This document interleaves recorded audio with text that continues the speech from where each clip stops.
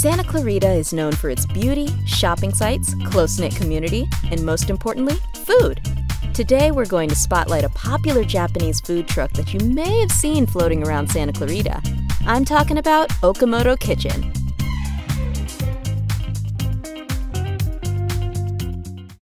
Okamoto Kitchen is a local food truck that was founded in 2014 by Chef Chizuru and Gerald. Both owners are top-notch professionals that wanted to create a unique experience that you wouldn't see with any other food truck. It's known to stop at anime conventions, special events, and various locations around Los Angeles, including its weekly home right here in Santa Clarita. Okamoto Kitchen prides itself on quality Japanese food, and they strive to introduce their customers to lesser-known Japanese dishes. Their menu is conveniently organized into two categories: small bites, such as house fries, Japan fried chicken, and spicy tuna stacks, and big bites, like the Okamoto bowl, spicy tuna bowl, and the sushi burrito. They also have amazing sandwiches like the Yankee burger, the Nam Bomb, and their signature spicy chicken sandwich, the Bird of Fire.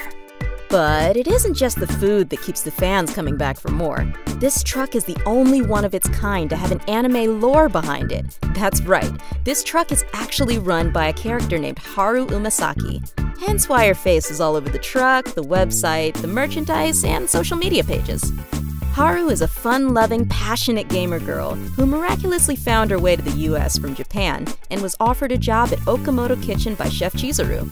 The Okamoto team is currently working on a full-length anime inspired by the truck.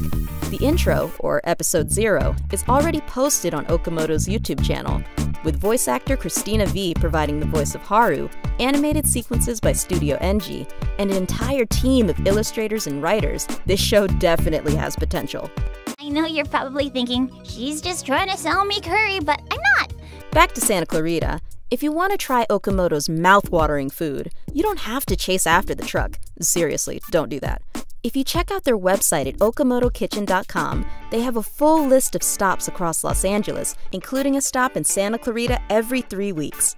The most common stop is right here at 23033 Lyons Avenue, Wednesdays from 11 a.m. to 8 p.m.